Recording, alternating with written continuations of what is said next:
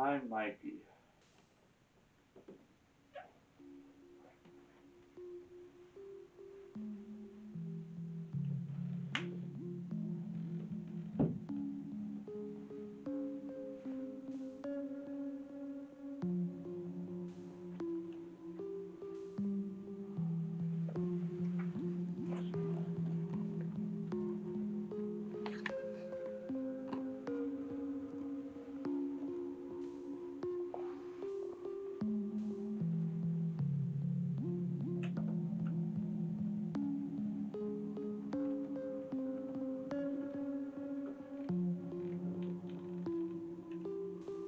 I'm Mikey. The next morning. Oh, what time is it? Wow, that's early. 1 hour later. Well, time to get dressed.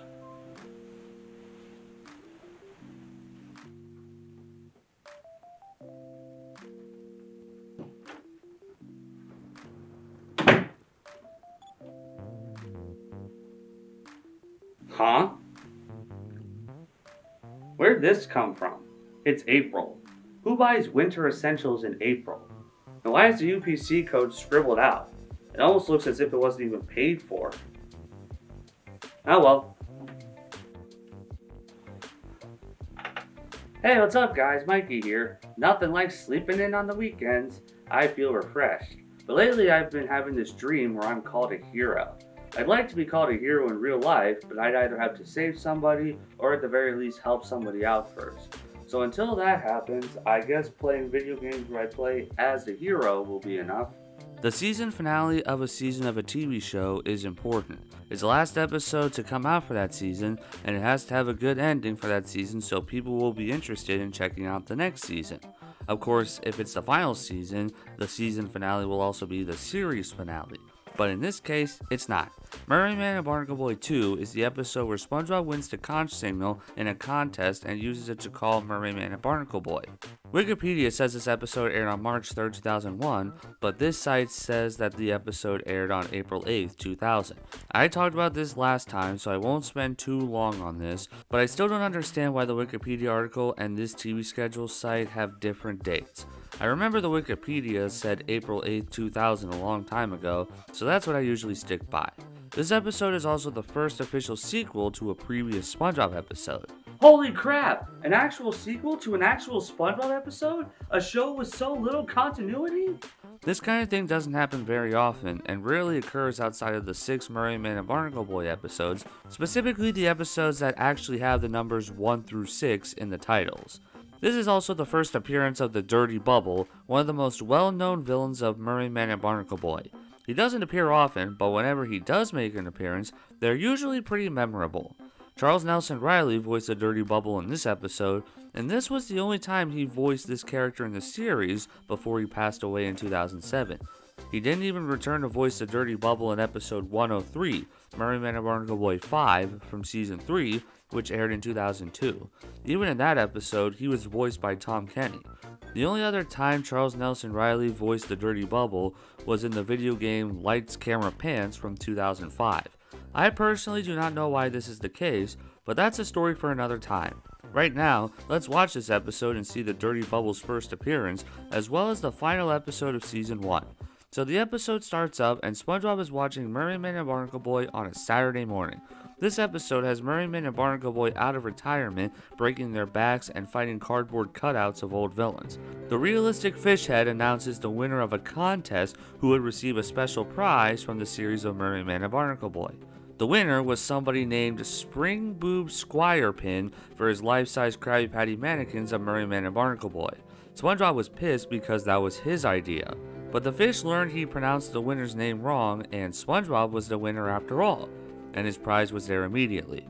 Man, why can't I get packages delivered that quickly after I ordered them? I ordered a new shirt online last year, and it still hasn't arrived. SpongeBob opened the package, and the prize was the Conch signal. He wanted to know if it still worked, so he used it to call Mermaid and Barnacle Boy.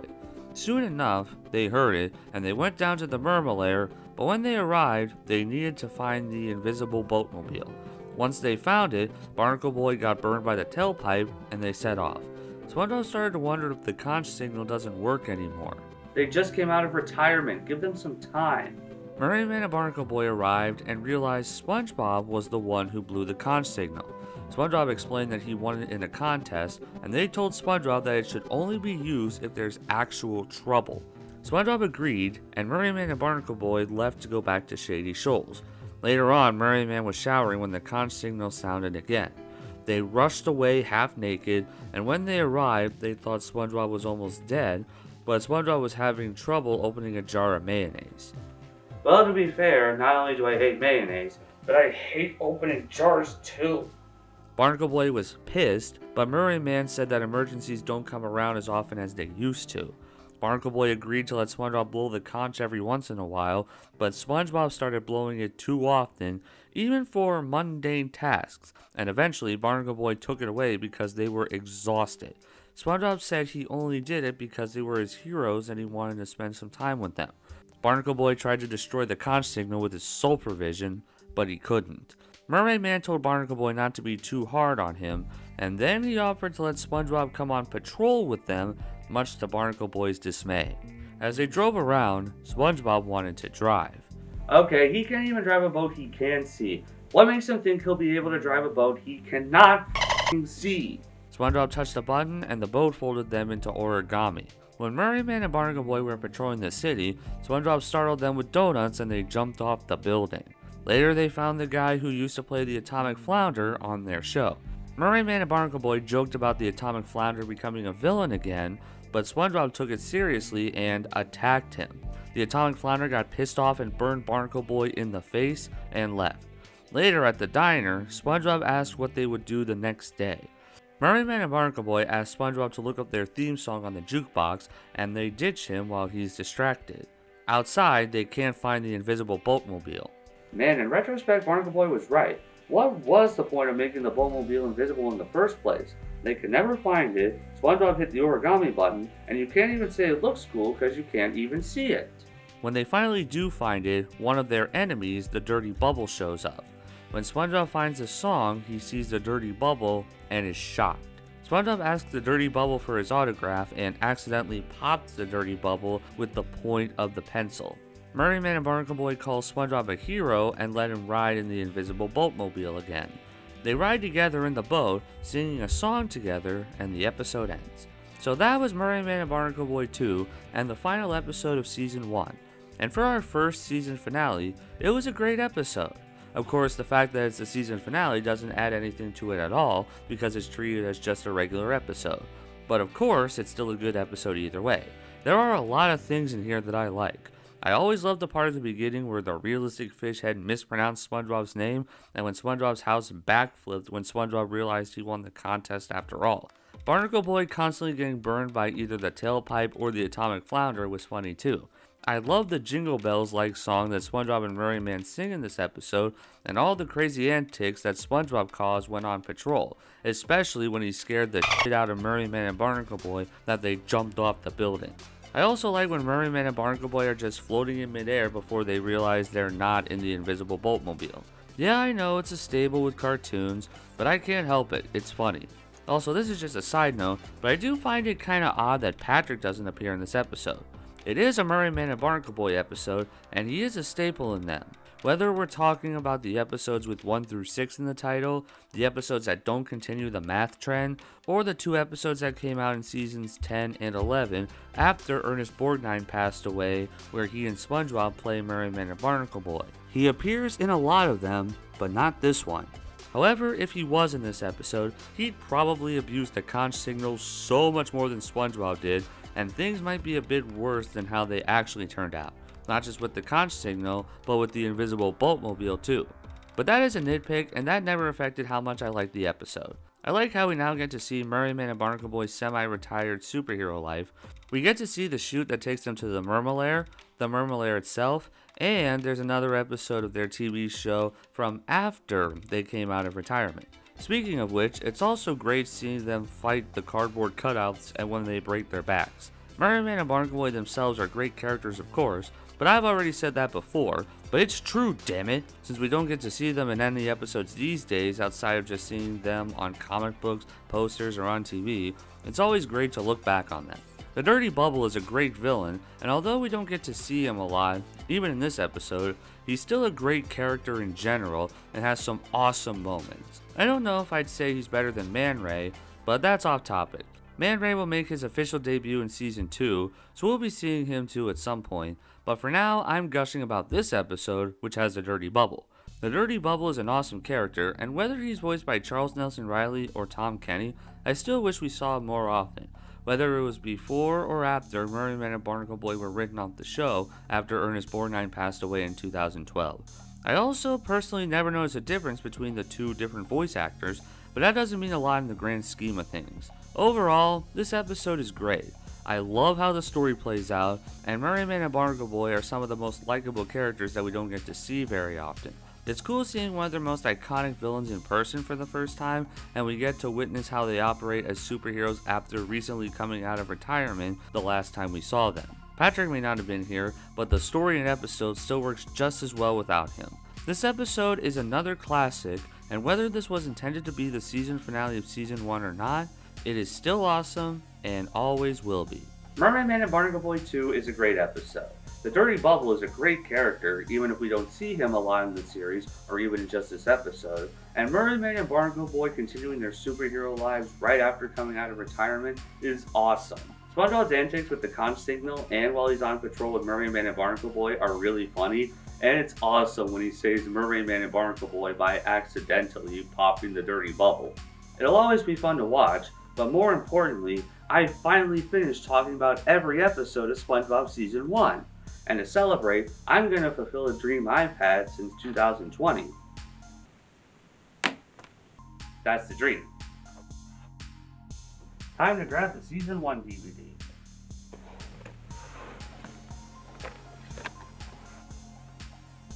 Oh wait, that's not it. Wait, what? The DVD is in here. I always keep it in here.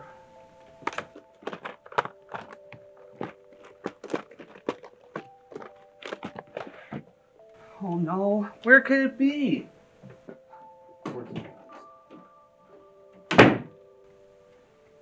No. No. No. Where could it be? Wait a minute. The UPC code was scribbled out as if it wasn't paid for, and nobody buys winter essentials in April. So that can only mean one thing. My DVD must have been stolen. I have to get it back. But I can't do this alone. It's me. Who's me? It's me. All right, what's up? Yeah, can you come over? I need your help. Sure. Thanks. Hello? Hey Carl, it's me. I need your help. How important is it? I'm a problem myself. If you come over, I'll let you tell me your problem first before I tell you mine. Deal. Thanks. Later that day.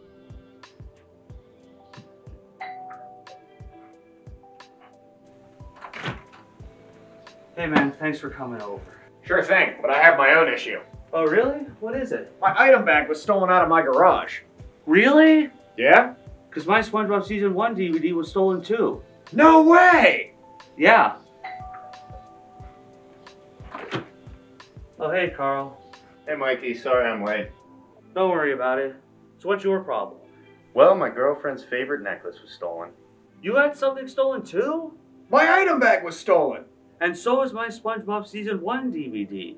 Really? Yeah. What are we gonna do? I don't know. Well, I noticed this in my house earlier, and that's how I knew the necklace was stolen. 41 Vine Street. Do you think that's where our stuff is? Maybe. Okay, well, we gotta go there. But just out of curiosity, have you told your girlfriend about this? No, she's working, and I told her I might be late to pick her up from work because something came up. Okay then. Let's make it quick though. She might be pissed if I'm a little late. Why? What'd she say? She said, "Alright then, you are my boyfriend after all." Fair enough. Let's go. One car journey later. Well, this looks like the place. Yeah, let's go inside.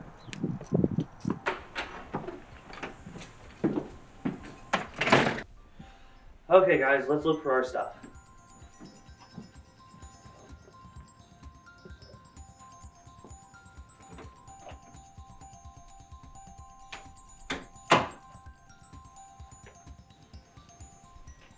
Hey, Toby, Carl, I found something. I found these winter essentials. I think these were the winter essentials that looked like they weren't paid for. And here's our stuff, too. Yes, we got our stuff back! Hey! Who are you people? We're the people you stole stuff from. You can't prove that. We're holding the evidence. And I found this price tag for winter essentials that was scribbled out. Nobody buys winter essentials in April. Well, it's not what you think. We think you stole from us for no reason. Ha! That's where you're wrong. You had a reason?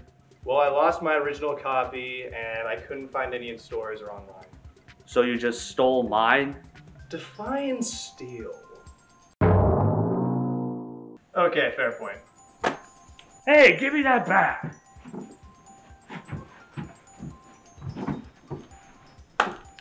Wait, there's nothing in here. Oh yeah, so? So where are the DVDs? Well, my brother always ruins discs, no matter what kind of discs they are, so I always keep the discs in a separate disc wallet and just keep the case separate from them. So why do you still have the case then? Well, why wouldn't I? Give me that! Yeah, and why'd you steal my item bag? Oh, that's because my girlfriend got me that gift over there, and she needed somewhere to put it in order to hide it from me. Well, clearly that worked, so I'm taking it back now. And why did you steal my girlfriend's favorite necklace? Oh, and I got that because I was going to use it to propose to my girlfriend. You propose with a ring.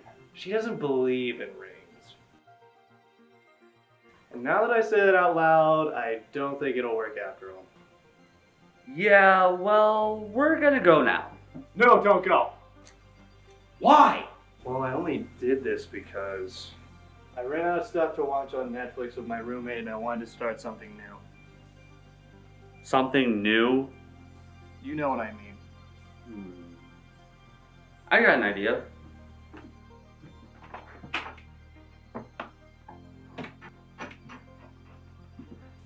Here.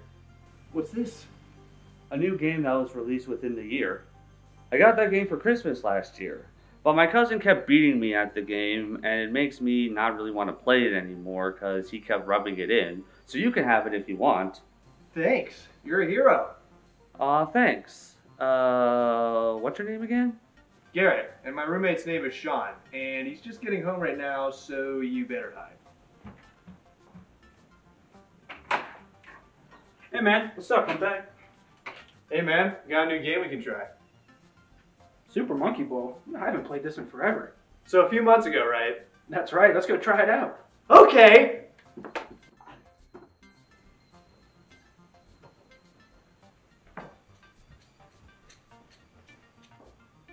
Well, that worked out pretty well. Yeah, we got our stuff back and we made some roommates happy. And I got called a hero. You are a hero.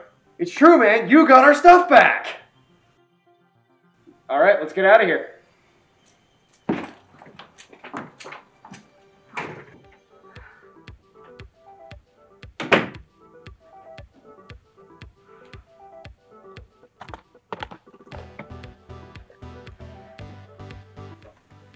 Well, that worked out pretty well. My friends and I got our stuff back, and I made the guy who took our stuff in the first place happy, as well as his roommate. But more importantly, I got called a hero, so that means my weekend dream was fulfilled, and I don't need these anymore. Now, what was I doing before all that? Oh, right. As I was saying before everything went down, Mermaid and Barnacle Boy 2 is a great episode, and I can't believe I've covered every episode of SpongeBob Season 1. And now, time to fulfill the dream I've had since 2020.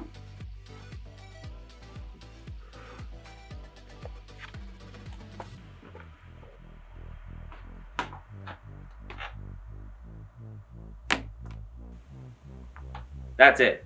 Now that I covered every episode of Season 1, it's time to celebrate because we only have 12 more seasons worth of episodes to go over. Wait.